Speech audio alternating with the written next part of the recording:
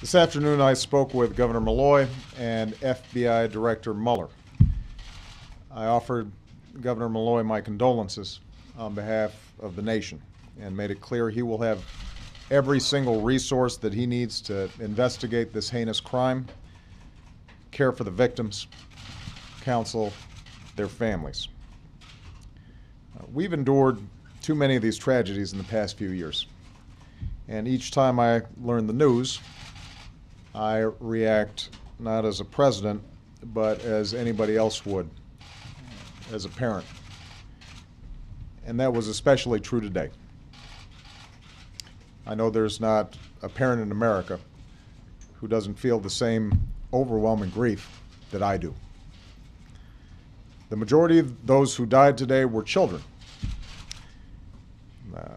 Beautiful little kids between the ages of 5 and 10 years old.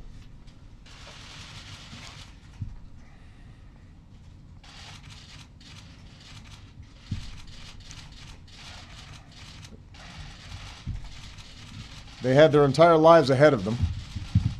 Birthdays, graduations, weddings, kids of their own.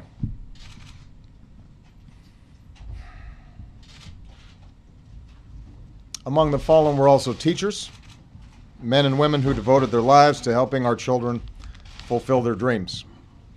So our hearts are broken today for the parents and grandparents, sisters and brothers of these little children, and for the families of the adults who were lost. Our hearts are broken for the parents of the survivors as well.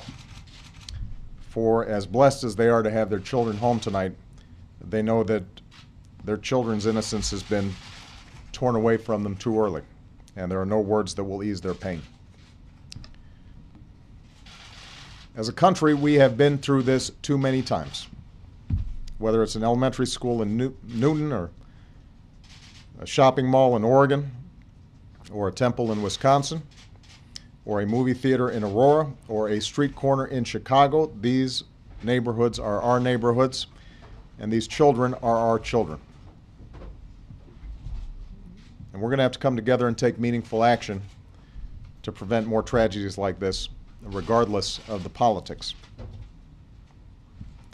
This evening, Michelle and I will do what I know every parent in America will do, which is hug our children a little tighter, and we'll tell them that we love them, and we'll remind each other how deeply we love one another.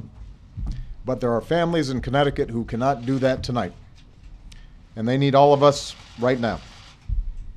In the hard days to come, that community needs us to be at our best as Americans, and I will do everything in my power as president to help.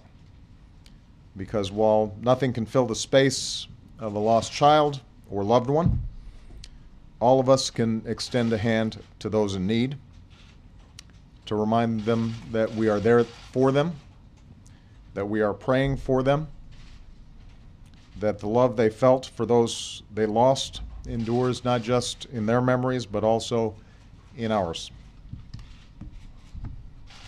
May God bless the memory of the victims, and in the words of Scripture,